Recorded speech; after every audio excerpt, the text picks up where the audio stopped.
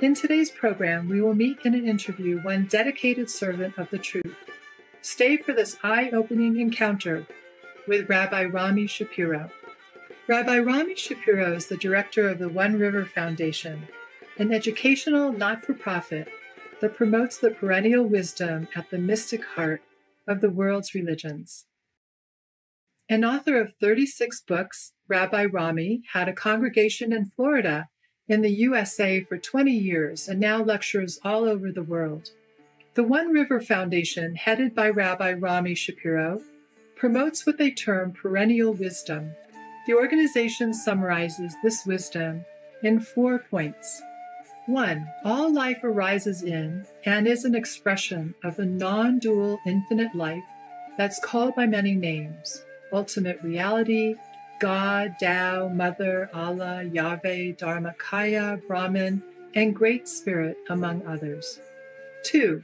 You contain 2 ways of knowing the world: a greater knowing called Atman, soul, self, spirit, mind, etc., that intuitively knows each finite life as a unique manifestation of infinite life, and a lesser knowing called self, ego, ahem, kibber, etc., that mistakes uniqueness for separateness and imagines itself apart from, rather than a part of infinite life. 3. Awakening the greater self and knowing the interconnectedness of all life in the singular life carries with it a universal ethic, calling the awakened to cultivate compassion and justice toward all beings. 4. Awakening your greater self and living this ethic is the highest goal you can set for yourself. Perennial wisdom is a global spirituality rather than a global religion. With a deep respect for different religions, the One River Foundation sees the common thread of wisdom that's highlighted within each faith tradition. And it is this central wisdom that they see as providing the foundation for a new, spiritually rich civilization. Today we are privileged to hear about this perennial wisdom from the Rabbi himself.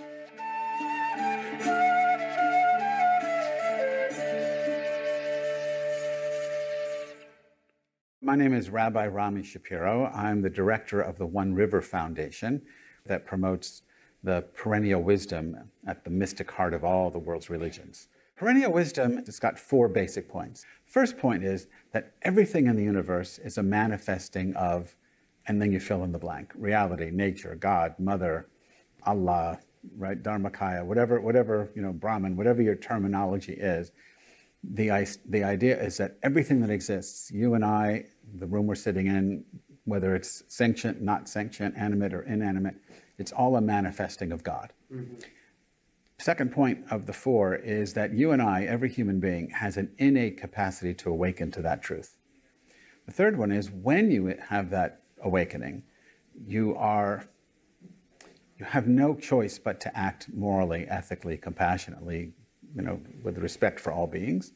And the 4th point is this is the reason humans exist: to awaken to the divine and live, to awaken to God and live that godly lifestyle. In its early stages, Judaism was very much an expression of these 4 things.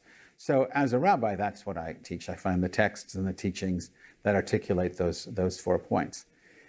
So, for example, when it says in the Torah, in the Bible, it says that the term in Hebrew is ein od. There's God, and then it says ein od, nothing else. So the mystical interpretation of that is there's nothing else but God. Everything is a manifesting of the singular reality. Conventional understanding is there's no other God but God. So the perennial approach is always from the mystical end. So it's not just that there's only one God, it's that God is the only thing that exists. I mean, this leads into the whole issue of vegetarianism, which is a central part of just the way I live personally as part of this perennial philosophy, but I don't insist other people do that. But in the Jewish tradition, it says that we are not to cause unnecessary harm to animals.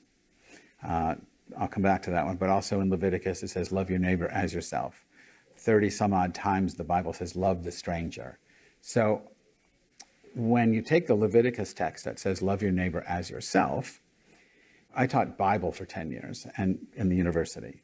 So in my classes, I would say, what do you think this means? And the students, there's always someone who says, oh, it means I have to love my neighbor as I love myself. But the Bible never tells you to love yourself. It says, love your neighbor as yourself. What it's saying is your neighbor is yourself, not the egoic self, but the capital S, Atman, Brahman kind of self. So in Judaism, the narrow self, the lowercase self, the consciousness of that self is called mochin dekatnut, small mind or narrow mind. And what we're trying to do in the mystical end of any tradition, but certainly in Judaism, is move from narrow mind to spacious mind, from mochin dekatnut, narrow mind, to mochin degadlut, spacious mind. So when you're in spacious mind and you read love your neighbor as yourself, you realize that your neighbor is yourself. We're all part of the same body of the divine reality.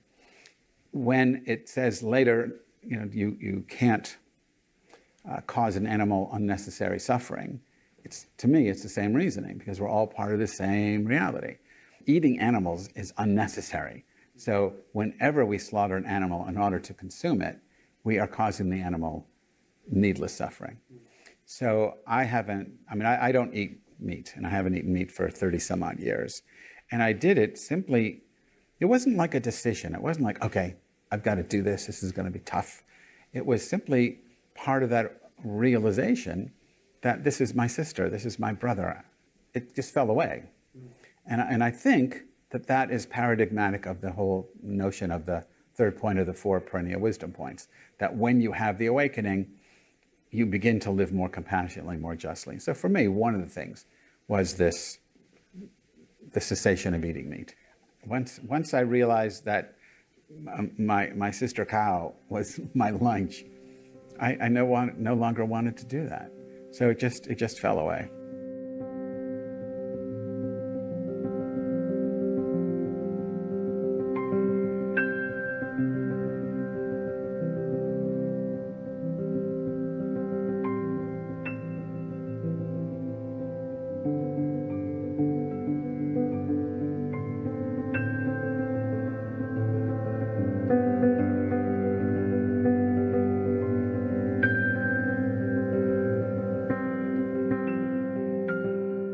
We are grateful to the respectful Rabbi Rami Shapiro for making time for this interview and for sharing his deep insights on these matters. It was a pleasure and privilege to have you on our program, Rabbi Rami. We wish that your humanitarian mission be very soon celebrated with a universal success that we are all looking forward to. For more information on the One River Foundation, please visit oneriverfoundation.org. Devoted viewers, it was an honor to have your company on today's program entitled 4 Basic Principles of a Godly Lifestyle, interview with Rabbi Rami Shapiro, Part 1 of 2, on Words of Wisdom.